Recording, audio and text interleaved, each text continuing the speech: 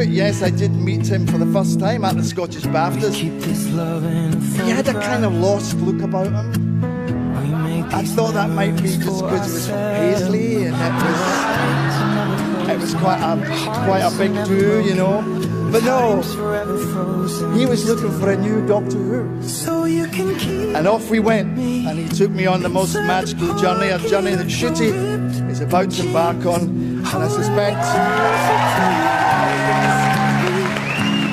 Ncuti knows this already, because I can see it in his heart and see it in him.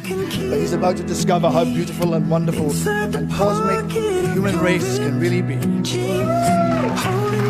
And also he'll be able to spot an anorak in his peripheral vision